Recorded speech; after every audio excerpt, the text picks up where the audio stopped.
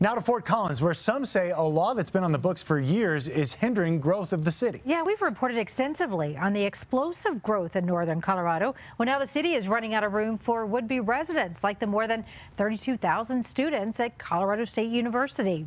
Those who aren't in the dorms say they're struggling to find a place to live, and the U+2 rule constricts them.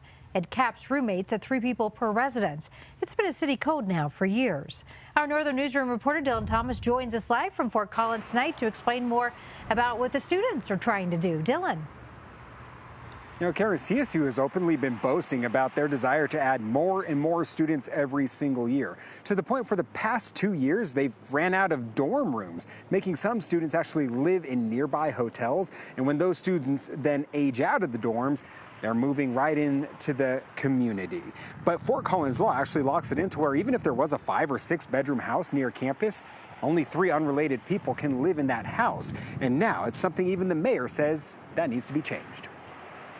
We're just a part of the community as well, so we should be heard. Which is why CSU's student government is pushing for the city of Fort Collins to rid of their ordinance known as U+2. It's a housing ordinance here in Fort Collins that basically says you can live with 2 other people that are not related to you, hence the U+2 part. It's made housing really tricky for Fort Collins residents, specifically CSU students, because the less people you can live with, the more expensive rent is. For years, CBS News Colorado has covered how some students are knowingly violating the law, all to save on housing. It's definitely difficult to find affordable housing in Fort Collins. Students are doing it for a reason, right? And most of that time is just because they can't afford to live in the city of Fort Collins. We have this space exists, but we're wasting it. It's a housing security issue when it comes down to it. And the students have gotten the attention of the mayor. We call it U+2. And so that is quite restrictive. Mayor Arndt admits. We have a large housing supply issue. We have an affordability issue as well. I think it's time to re-examine our occupancy ordinance. But what isn't clear is what an adjustment would look like. And I think it really showed council that we're here, we care, and we'll see them at the ballot box.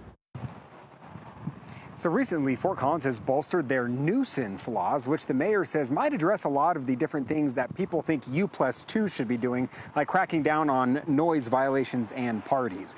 Mayor Arndt said maybe one idea would actually be creating zones for this U+2 law, where maybe closer to campus there would be more leniency, but then further out as it gets to more family neighborhoods, there would be that U+2 law. Reporting live tonight, Dylan Thomas, covering Colorado First. Will be interesting to see what happens. We know Dylan will stay on top of it. Dylan doesn't just cover northern Colorado for you. He lives there and wants to hear from you about what stories you want to see covered on the news. You can reach out to him by calling our tips line 303-863-TIPS or through our website, cbscolorado.com.